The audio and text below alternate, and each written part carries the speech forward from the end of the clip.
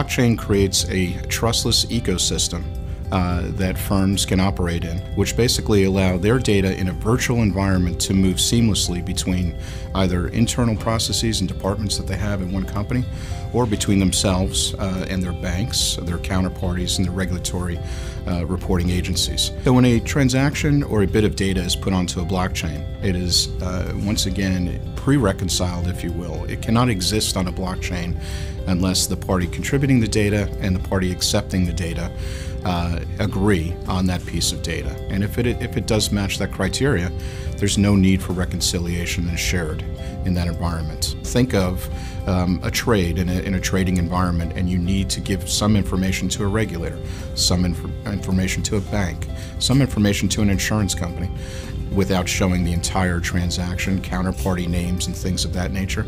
You can then distribute security keys to those entities and actually do that and parse the data as you need to. And it even goes to some of the nuances and the difficulties in regulatory reporting.